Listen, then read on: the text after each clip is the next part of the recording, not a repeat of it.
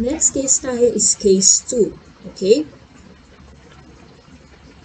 So, sa case 2 is actually parehas lang siya sa case 1, except that yung ating given differential equation ay combination ng sine and cosine.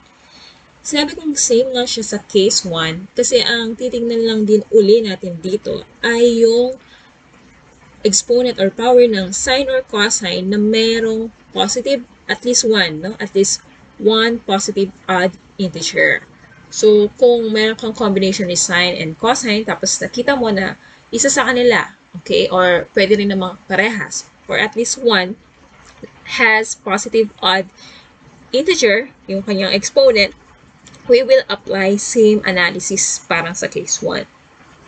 So, if we have a given sine raised to nx, cosine raised to mx dx, if n is odd, for example, ang meron tayong odd na exponent ay yung sine, so siya yung ating i-evaluate. Siya yung ipa-factor out natin, isa-save na natin yung sine x dx, and then ang matitira ay sine raised to multiples of 4. And after that, i-represent natin yung sine raised to multiples of 4 in terms of sine squared x and minus 1 over 2. And then, papalitan natin yung sine squared ng identity na 1 minus cosine squared x from Pythagorean identity natin. So, kung mapapansin nyo, yung cosine natin ay pandagdag lang siya na variable. Kasi if we replace sine squared x in terms of cosine, madidistribute lang din siya. So, dun sa ating term. And again, nakasave na yung ating pang du kapag gagamitin natin yung u raised to n du para magamit natin yung power formula. Ngayon naman, kapag ang case, ang cosine ang naka-raise sa positive odd integer, so siya rin yung i-evaluate natin. Save na yung isang cosine dx sa pang du natin. Represent cosine multiples of raised to multiples of 2 in terms of cosine squared x. Palitan yun ng 1 minus sine squared x. Tapos, i-evaluate, expand kung kailangan expand, and then i-distribute na yung mga terms. So, same procedure or analysis sa case 1. Except that combination siya ng dalawa. So, sample tayo. Ayan. So, mapapansin nyo, I have here na set work, no? So, kailangan yung gawin tong set work na to na isa-submit nyo. Okay, tingnan nyo na lang yung assignment post kung kailan dapat isubmit to. So, para sa inyo yan. Yan ay yung number 1 na gagawin nyo. Okay, so solve natin itong case 2. Again, combination of sine and cosine check. Okay? Tapos next na titingnan mo, at least 1, merong positive odd integer. So, ito 4, hindi. So, yung 3, positive odd integer. So, apply case 2.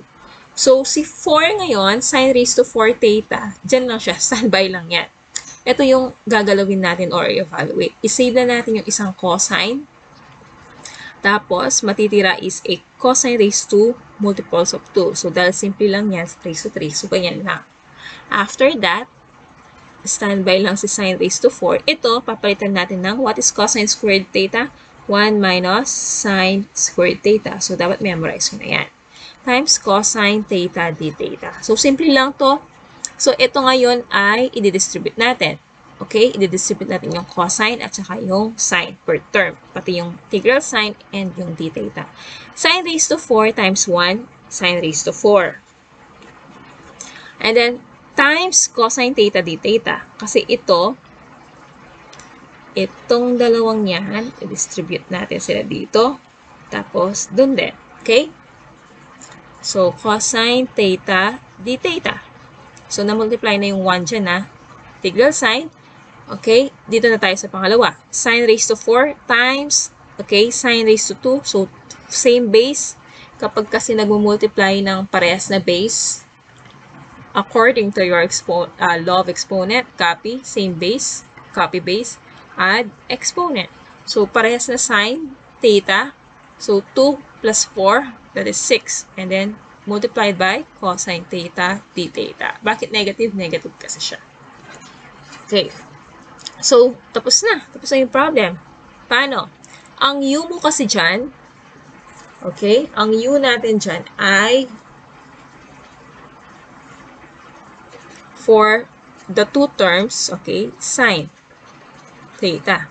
Ang derivative niyan ng sine, ano yung derivative ng sine? Cosine theta, d theta. So, cosine theta, d theta, cosine theta, d theta. Ang n mo dito ay 4, ito naman n2, 6. We can use power formula, integral of u raised to n du. Kopyahin lang si n, dagdagin ng exponent over yung exponent plus c. So, yan lang ang gagawin natin. So, that is sine raised to 5 theta over 5. Okay, minus sine raised to 7 theta over 7 plus c, or 1 over 5 sine raised to 5 theta minus 1 over 7 sine raised to 7 theta plus c. Ayan. So, ganun lang siya kasimple. Parang case 1 lang siya. Difference lang ay meron lang pandagdag. Kasi ito, dinistribute mo din eh. So, dumagdag lang, dumami lang yung ating variable. So, ito, under case 2 siya. So, sige, umpisahan ko lang pero isosolve nyo na din, no? So, sine raised to 5x cosine raised to 4x dx. So, ito yung aayusin mo ngayon. Save na yung isang sine. Tama? Tapos, ito na yung cosine 4x dx. Ay, wait lang. Save na yung isang sine. Tapos, copyhin lang natin to. Tandaan nyo, kung ano yung merong positive odd integer na trigo function, siya yung i-evaluate, siya yung i-factor out nyo. No? Huwag nyo gagalawin yung even. Hayaan nyo lang siya dyan. Ayan. Tapos ito, in terms of 2. Tama? Ayan. Cosine 4. Itong madidistribute lang mamaya itong mga to. What is sine? Squared. 1 minus cosine squared x squared cosine 4x sine x dx. So, ngayon, ito, bago mo i-distribute tong mga to, kay dito, expand mo muna. Yung ginawa ko kanina. 1 square of binomial, 1 minus cosine squared raised to 2. Expand mo muna yan. Bago mo i-distribute tong dalawang yan. Tapos, doon ka na mag-apply ng integration using integral of powers. So, kayo nang gumawa dyan. That is your sit work problem 1.